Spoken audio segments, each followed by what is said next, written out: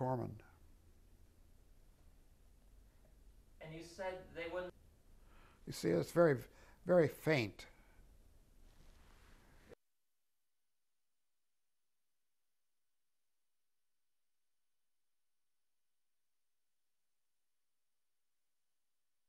There were two MPs that came into the class, and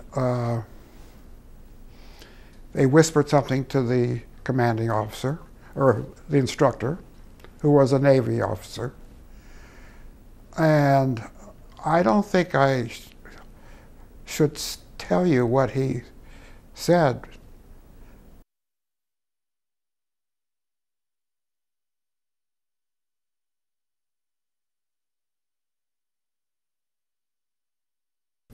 When President Clinton initiated Don't Ask, Don't Tell, is when I thought, well, maybe I could do something about improving my discharge.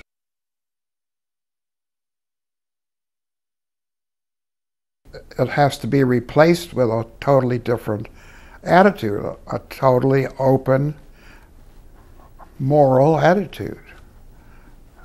Equality.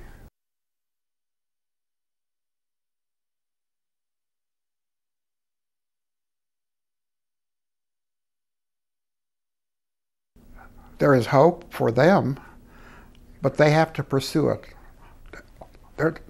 Voluntarily, the Navy is not going to do anything, nor the Army or the Air Force. No, I mean, they have other things to deal with, like the wars we're in.